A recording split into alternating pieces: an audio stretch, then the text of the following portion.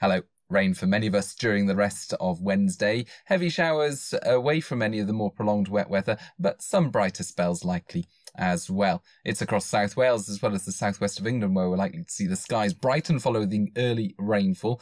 Northern Ireland, parts of southern Scotland, northern England, Midlands, East Anglia in the southeast seeing the wet weather arrive during the afternoon. Feeling chilly here, but for the north of Scotland here just sunshine and showers and some heavy downpours into Wales, the southwest through the evening, odd rumble of thunder. This swiftly moves into Northern Ireland, southern Scotland and the east of England by the end of the night.